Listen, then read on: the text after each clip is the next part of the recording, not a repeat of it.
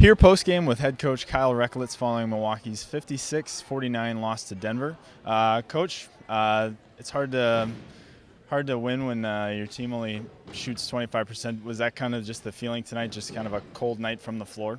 Yeah, I mean, going into the game, we knew that Denver was better than what their record showed, and we talked to our team about that as much as we could. They had been in every game that they had played except for one, and we knew it was going to be a tough game, and it was going to come down to physical toughness. And I feel like some of the teams that we've played against lately that have played us on the more physical tough side, we struggled to shoot after going, toe-to-toe in the paint and, battling for rebounds. I don't know if we're not getting our legs into our shots or if we're rushing.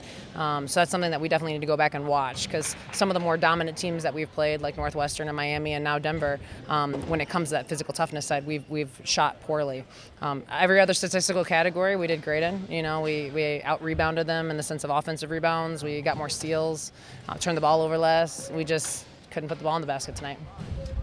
Still plenty of positives from the game. Like you said, you dominated in a lot of statistical categories. Strong performances tonight from Sierra Ford Washington again. Emma Ronenberg coming off the bench, season high 25 minutes, 10 rebounds. Just, I guess, what do you take away from a game like this? I think, as I told our team, we win together, we lose together, and this is an opportunity for us to build and learn. These games don't really count for us. It's conference that matters, and we're trying to do everything we can to put ourselves in the best position to be great in conference.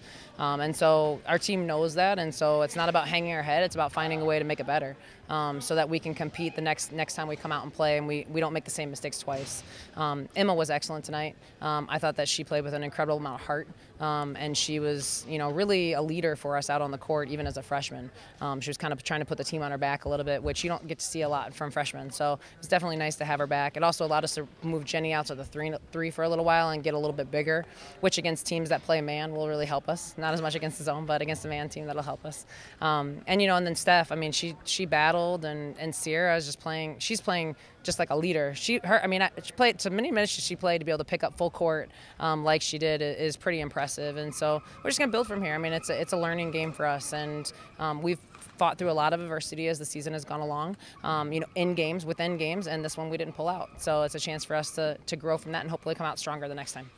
All right. Thanks for your time tonight, Coach. Thank you.